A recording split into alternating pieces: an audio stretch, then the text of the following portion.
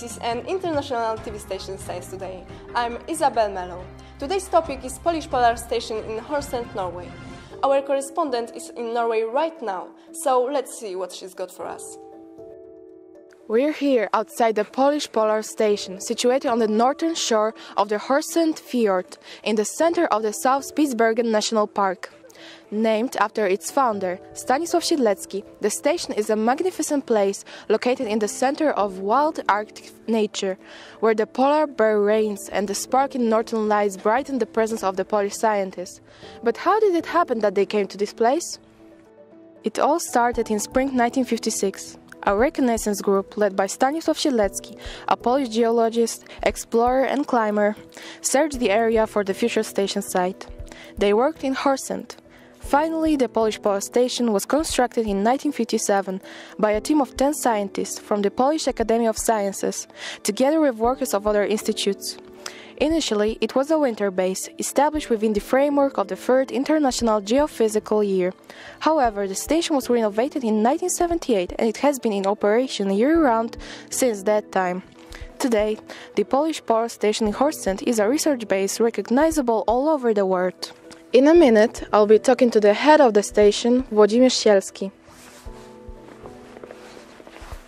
Hello, Mr. Siedlecki. Can I ask you a few questions? Hello, yes, of course. What kind of research is done at the station?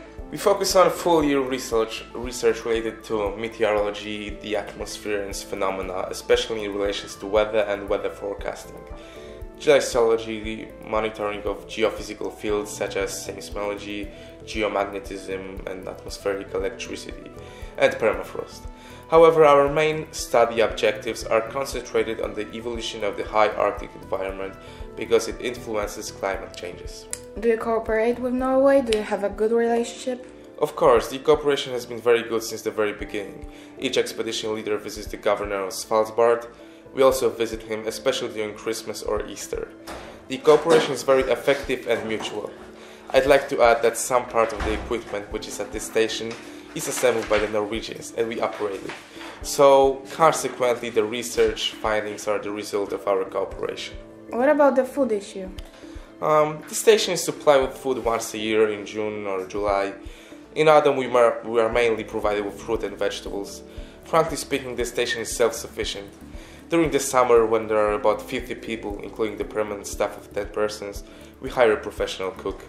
But during the winter months, there are usually 10 people, and then we cook ourselves.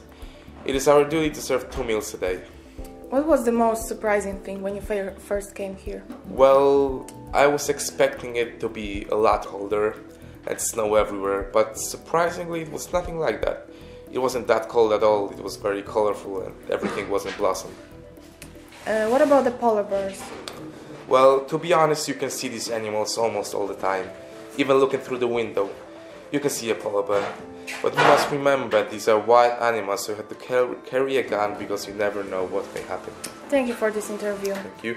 Natalie Bloom, Science Today. Okay, thank you Natalie for taking us to Norway. That's it for today. If you want to see more, check our website.